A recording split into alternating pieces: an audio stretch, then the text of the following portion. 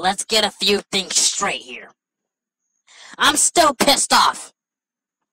Even though it's been a few months, I had some time to get a few vacation months in, and now I'm back on the saddle. I'm here to basically call out anybody for an Extreme Rules, no holds barred street fight.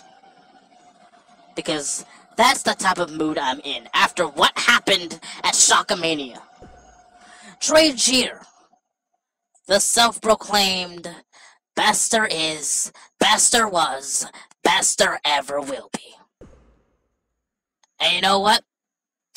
What happened at Shockamania was just pure luck. Anybody, even Adam Oliver, could cash in at a moment's notice. But see, when you cashed in on me, you basically solidified yourself as being one of the dumbest SW World Champions of all time. Because I told you a couple of months ago that I am going to get that championship back if it takes me another goddamn 7 years to do it.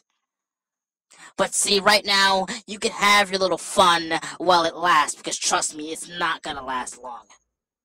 As for my opponent tonight, whoever it shall be, let it be known that if you step into those ropes, your ass belongs to DAW.